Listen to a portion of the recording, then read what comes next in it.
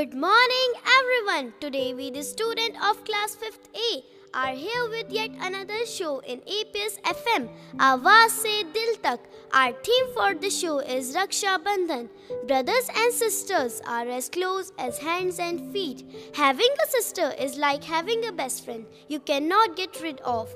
The bond between brother and sister is sometimes tightly woven, sometimes loosely lulled, but never broken. Wish you all a belated happy Rakshabandhan. I hope all of you have celebrated Rakshabandhan yesterday with great joy and happiness.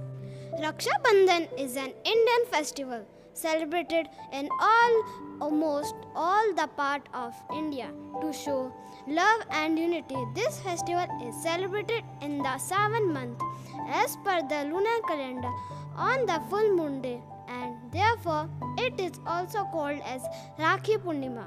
On this auspicious day, brother promised to safeguard their sisters from all evils, and sisters tie a thread as a Rakhi on their brother's wrist to symbolize their bond.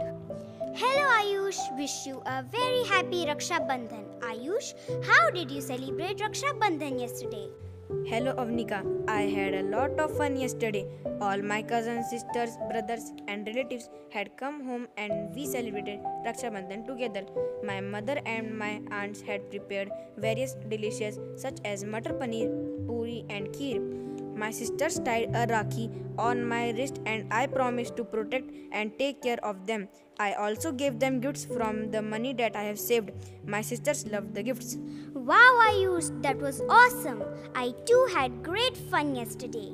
The tradition of Raksha Bandhan has deep roots in Hindu mythology and history. Do you know any story related to this festival? Yes Avnika, I know the story about Lord Krishna and Draupadi.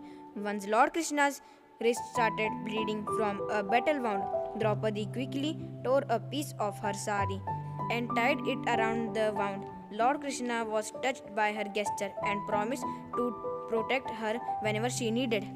Wow Ayush, that was such a touching story. Even I know a story from our mythology about Raksha Bandhan. Would you like to listen to the story?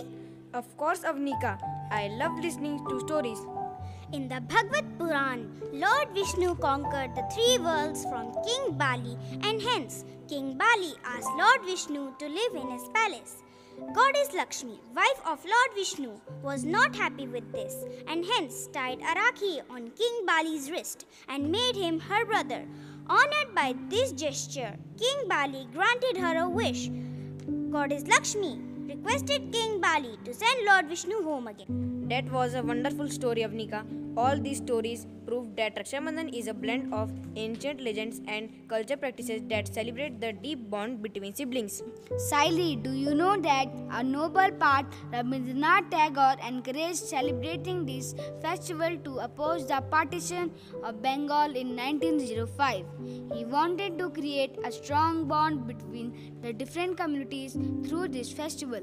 That's a great piece of information, Vatsal. I didn't know that, Vatsal.